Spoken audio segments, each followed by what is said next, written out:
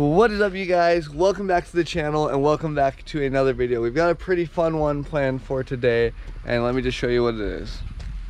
We're gonna wash the Corvette real quick. We're gonna wash the engine bay, which we haven't done since we got it, and we are taking it to Carmax to see what they offer me for the Corvette. I've seen a lot of people do videos like this, so I figured why not see what they offer me. So let's get with it. We're gonna wash it real quick.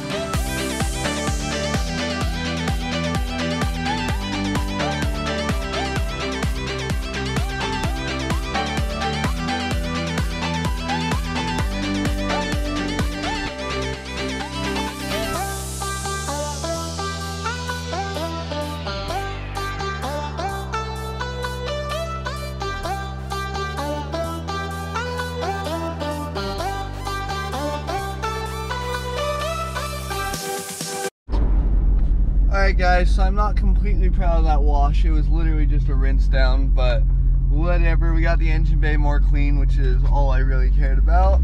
Carmax is going to detail the car if they buy it anyway, so it's not that big of a deal. We're going to run to O'Reilly's and drop off a tool I rented and then head to Dothan. He's out of line, but he's right. Whose car is dirtier? That's the real question. Because the stupid cats we have, dude. The first time it jumped on my car, I was like, ugh! I do that every time, but she doesn't care.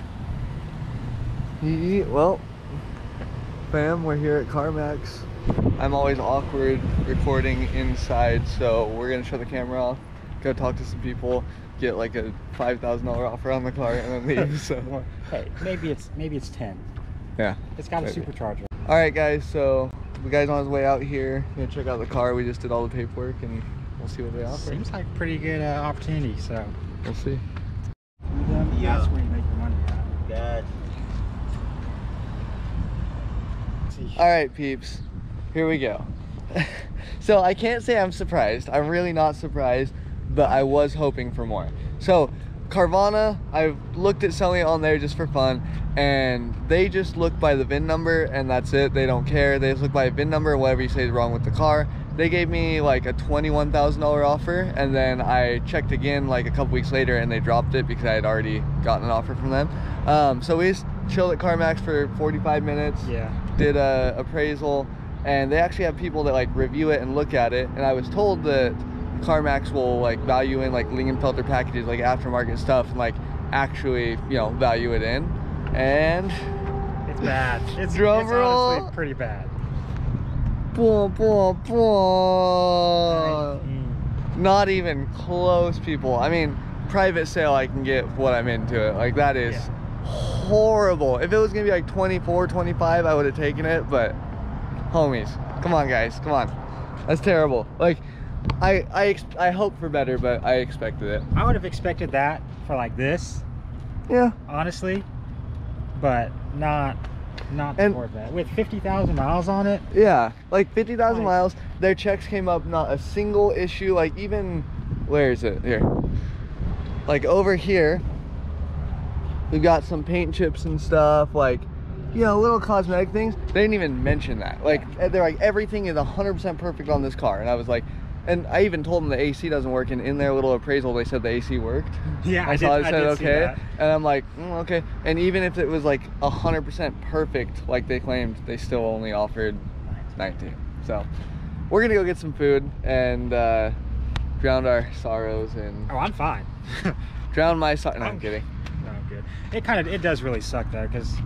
Well, I don't want to sell this car. I love this car. I don't want to, but I need to. And that's the problem, because I've got other builds that are waiting, and so this car has to sell.